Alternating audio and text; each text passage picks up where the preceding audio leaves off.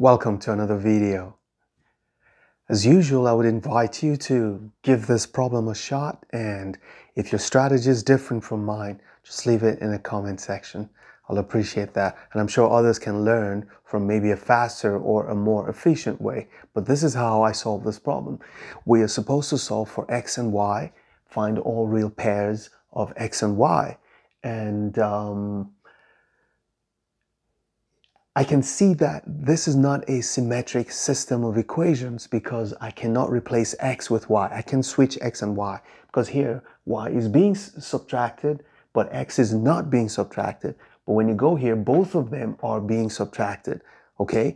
At least as far as this is concerned. So it is not symmetric. And typically the strategy I would adopt in solving this is maybe add both equations or subtract both equations, or try to generate the same term in the top and the bottom. And because it's x and y and they're mixed up here, the only thing I could think of is, and this is in the denominator. Oh, by the way, obviously, the solution cannot be x equals 0, y equals 0. So I want to state that. Note, x 0, 0 is not a solution. So as you can see, it is impossible for x and y to be simultaneously 0 because that will make this undefined. Okay, so we know that cannot be our answer in case we get it in the future. So what I'm going to do in order to generate similarities between this and this is to multiply the first equation by y and the second equation by x, so that this will become xy. This is also xy. I'm going to have some xy here, or 3xy here. I'm going to get some 3xy also here. And by the time you subtract, because since they have the same denominator, things are going to clear out. And the 0 we have here is going to make our life a lot easier. So we're going to go. If I multiply this by y, I'm going to end up with, and then the bottom one, I'm going to have, what can you do with what you have here? There's this huge temptation, which was the first thing I did, and it worked for me because I got one of the solutions actually, is to eliminate by subtracting this equation from this equation. Okay, let's call this 1. So I did the subtraction, but when I got here to start subtraction, things were not as easy as I thought they were going to be. So the better strategy is to add both of them together, and you're going to get all your solution after doing some considerable algebra, and that's what I'm going to do. So if we add these two together, see what's going to happen. This plus this is going to give me 2xy, okay? Plus, I'm going to add this to this. But you see, the thing I want you to see is that 3xy minus y squared over this added to this is mainly just doing the subtraction. So, and because they have the same denominators, it's going to be more like 3xy minus y squared minus x squared minus 3xy over, because they have the same denominator, it's going to be x squared plus y squared. And then this minus this will be equal to 3y. So let's see how this goes. If we simplify the top, looks like this takes this out, and you have, it's going to be 2xy minus x squared plus y squared over x squared plus y squared. This is just algebra. Do you see that? So you have 2xy minus 1 equals 3y. Nice. So we've been able to generate a much simpler equation here. And which one is easier to isolate? We can isolate x or y. I think we should isolate x here. So that tells us that 2xy equals 3y plus 1, so that x equals 3y plus 1 over 2y. Because we've been able to isolate x in terms of y, we can go back to either of the two equations and just plug in this instead of writing x, and we should be able to get a nice answer. I think this would be easier because of the 0 on the right hand side. Let's do it. So now we've got x equals 3y plus 1 over 2y. We're going to go substitute this for x in this equation and just get what the value of y is, or all the values of y if there are many. So we're going to replace this with 2y plus 1. Let's try and do the top. Okay, x plus 3y. Let's see what that's going to look like. So x plus 3y, which is this thing on top here, that's 3y plus 1 over 2y plus 3y. Okay, that's x plus 3y, right? How do we simplify this? Well, I might as well write this as 6y squared over 2y. Multiply the top and bottom by 2y. So this is going to be 6y squared. Let's write it as 6y squared over 2y. Nice. Now we can add the two top together. That's going to give us 6y squared plus 3y plus 1 over 2y. So that is what you have on top here, x plus 3y. Now the second part is going to be x squared plus y squared. Let's do that.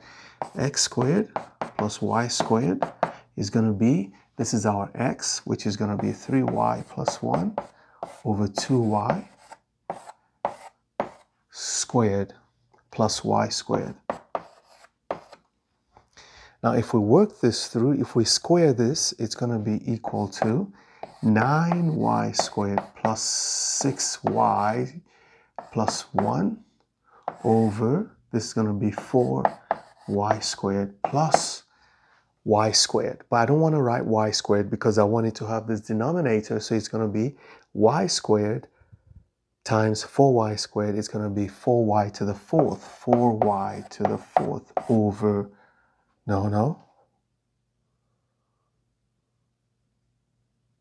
over 4y squared. Yep. So if I put the top together, all I'm getting is going to be 4y to the fourth plus 9y squared plus 6y plus 1 over 4y squared. Okay, now just to make things nicer, you see, this is the top of this fraction now, and this is the bottom. I want the bottom of this also to be 4y squared, so I don't have to waste time solving anything. If I make the denominator also 4y squared here, this is going to change to, it means I'm multiplying this also by 2y. So this is going to be the same thing as if I want it to be 4y squared. Okay, so I'm multiplying this by 2y. So 2y, multiply by 2y, I'm going to end up with 12y cubed, multiplied by 2y, plus 6y squared, and this is going to be plus 2y. So now I have a rational expression, or a fraction, a complex fraction, in which the denominators are exactly the same. So I can easily, if I divide this by this, I can easily cancel these two out. So the rational expression that I have is this divided by this. We're almost there because now this looks very clear. Now, should I cross multiply? Well, I can do that, but before I do that, notice that I can divide both sides by y, because the numerator of this expression, every term has y, right? So if I divide this by y, divide this by y, what's going to happen is I have 1 on this side, and on the right hand side here, I'm going to have 12y squared. One of the y's is gone, plus 6y plus 2. You notice that? Divided by, what do I have here? I still have the denominator, it hasn't changed.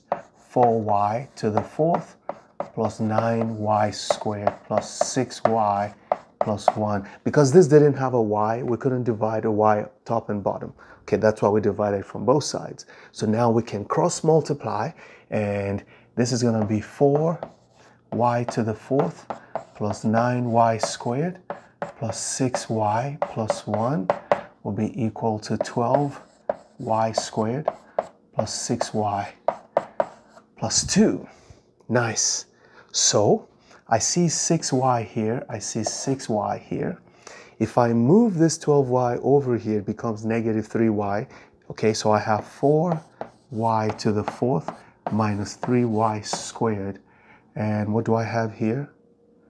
I got minus 1 is equal to 0. This is a quadratic form equation because I can factor it as if it's a quadratic in terms of y squared. So what two numbers will I multiply to get negative 4? But when I add them together, I'm going to get negative 3. This is like factoring a quadratic. Well, it's going to be negative 4 and positive 1. So I'm going to have 4y to the 4th minus 4y squared plus y squared. You see, I have replaced minus 3y squared with this, and then minus 1 equals 0.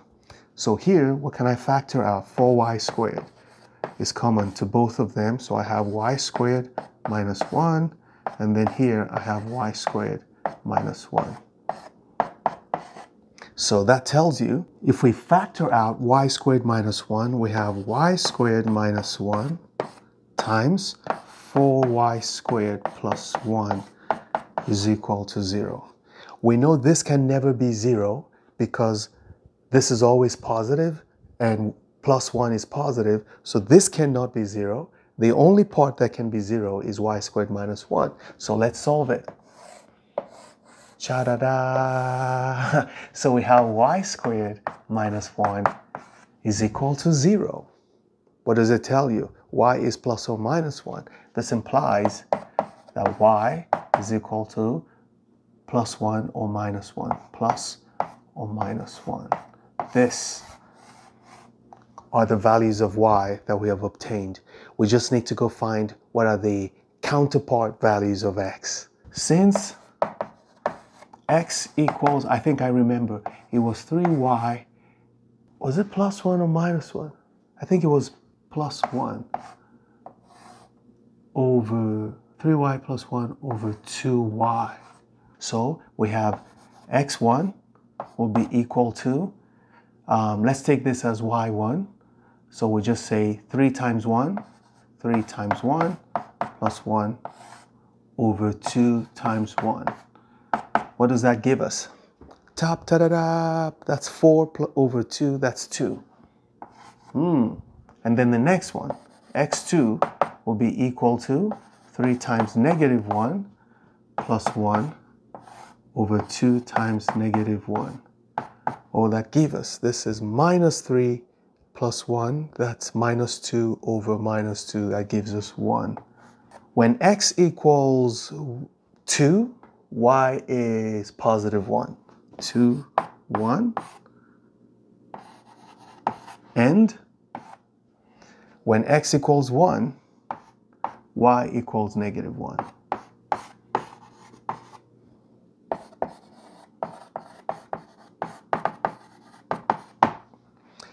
Now, I'm not sure if there are other solutions, but the other strategy I used actually gave me one solution. This one gave me 2 solutions. So there might be some strategies out there where you get more than 2 solutions, but I don't know. Never stop learning.